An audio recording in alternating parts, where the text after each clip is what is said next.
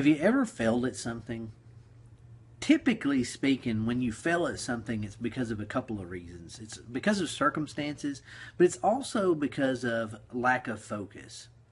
You see, focus is one of those things that can keep us from growing, it can keep us from going, it can keep us from doing a lot of things that it is we need to do. Now, focus to work, it requires three things. It requires simplifying life, it requires timing, and it requires passion. Matthew 7:13 and 14 says, "Enter through the narrow gate, for wide is the gate and broad is the road that leads to destruction, and many enter through it. But the small gate and narrow the road that leads to life, and only a few find it." You see, in order to have focus, the first thing we have to do in our life is we have to simplify. Simplify meaning that instead of focusing on a to-do list, what we really need to be focused on is the don't-do list. A lot of us do things in our lives that we shouldn't be doing. We do things that aren't as important as what we need to be doing. Think about it like this. If you stopped doing everything that you shouldn't be doing and bundled all that spare time into your day into one of the few things that give you the best result, if you only did those few things and did them really well, then all of your resources would tend to grow and your focus would also tend to multiply. So the yes is not as good an answer as no, meaning the things that I have to do is much better when I say no and look at the things that I don't want to do. So it's all about simplification. The second thing we have to look at is when. You know, I love Ecclesiastes 3 because Ecclesiastes 3 talks about for everything there is a season and a time for every purpose under heaven. A time to be born, a time to die, a time to plant, a time to pluck up and that which is planted, a time to kill, a time to heal, a time to break down. Beatles song, right?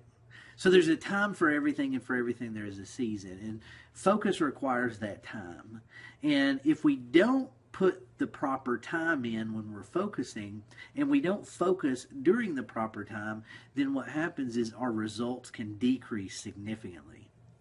So there is a right and wrong time for everything. And there's a time to do things like finishing school and going to college and getting married and having children. There's a right time for everything and for every decision that it is that we make. And if you've ever done the right thing at the wrong time, then what you've seen is you've seen what can happen from the challenges that go along with that.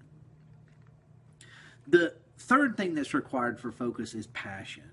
And passion simply means in order for it to work, there has to be some sort of fire in your belly. You got to be passionate about what you're focused on. If you aren't really passionate about what you're focused on, then it's easy to lose focus. You get like a small child whose attention span is really, really short. And so the focus to work, we want to do what we love or do it how we love doing it. And passion is one of those things that's intrinsic to you, meaning it's yours and yours alone. You can determine what you're passionate about.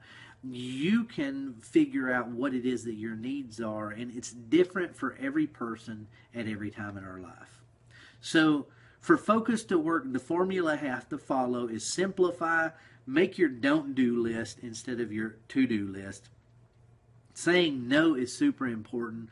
When in timing is as important as what, and passion simply says, are you pouring your energy into the important things, or are you pouring your energy into the unimportant things? Are you being reactive, or are you being proactive? And that's the power of focus.